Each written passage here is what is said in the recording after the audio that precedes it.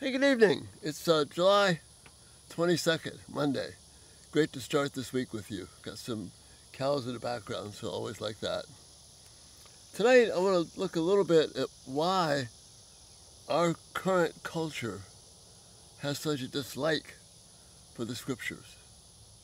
Why there is this even hatred of the Bible. We see biblical principles, people are angry with them. But it wasn't always that way. As recently as 1902, just a little more than 100 years ago, President Teddy Roosevelt, speaking as president in a speech in New York, said this: "It is necessary for the welfare of the nation that men's lives be based on principles of the Bible. No one, educated or uneducated, can afford to be ignorant of the Bible." And that was a commonly held belief. We're certainly not there now. One of the reasons is because we've moved away from seeing the Bible as life to us, as God's truth. Hebrews 4, verses 12 and 13 give us at least two reasons why people are angry with the idea of the Bible and even hate it. Listen to what the Holy Spirit says. "The Word of God is living and active, sharper than any double-edged sword. It penetrates even to dividing soul and spirit, joints and marrow, and then it judges the thoughts and attitudes of the heart." That's the first reason people have a problem with the Bible, even to hatred. Because it judges our hearts, it judges our attitudes. And we are in an age of our thoughts and attitudes are mine. Don't you dare judge me. Well, no, I dare not, but the Word of God does. God himself holds us accountable. So that's one reason. The Bible judges the thoughts and attitudes of the heart. The second reason, verse 13, "Nothing in all creation is hidden from God's sight. Everything is uncovered and laid bare before the eyes of him to whom we must give an account." See what's being said here? The second reason is because we're accountable to God, and the Bible shows us how we're accountable to him. And just as we don't like anybody judging us, our thoughts and our attitudes, we even more say that I'm not accountable to anybody except myself. But we commit the same faulty thinking that the Israelites did in the book of Judges, where they had no king. Everyone did what was right in his own eyes.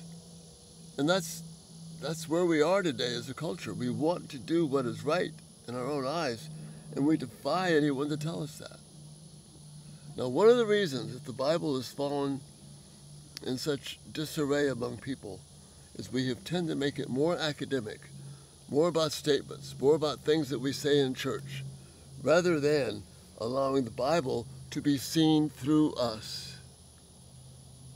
For me to have the courage to live out these words so that people can, when they ask me, "What's going on with you?" the only answer I can give them is because this is what the Word of God tells me to do. See, that's what we've lost sight of. We cannot allow this book to be separated from who we are. We have got to live it out consistently, faithfully, each day, to be faithful representatives of this.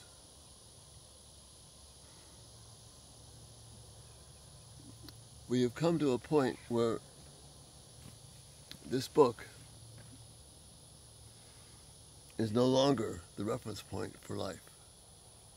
Our own thinking is. And you see where that's led us. So I'm challenging myself, and I'm challenging each of you.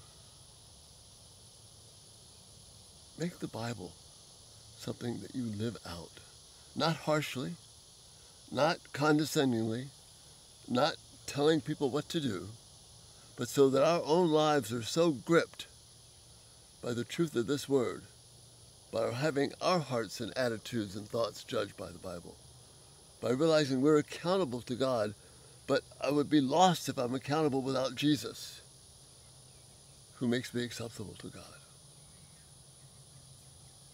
If we live that way, with mercy, grace, and compassion, in holiness and purity, the way that God has loved us, then, as Peter says, people will come to us and say, what is it in you that makes you live like this so distinctively, so peacefully? And then we get to say, the reason for the hope that's within me lies in the truth of this book. Because it's the words, the life-giving words of Jesus Christ given to us through his Spirit. And that's the thought for this night. Let's be people that make the Bible real. Not just something to be upset about, but let's live out the mercy and grace of God every day and show the wonder of what it is. We may not be able to change people's anger, but we can change the way that they view us. We can change the way that people see the Bible lived out. And that's such a beautiful challenge. It's an important challenge for us to live with wisdom and not for our own self. And that's the thought for the night. Love your thoughts, your feedback. Thank you so much for being here. Sunset in just a little bit. Such a pleasure to be here. And Lord willing, we'll see you tomorrow.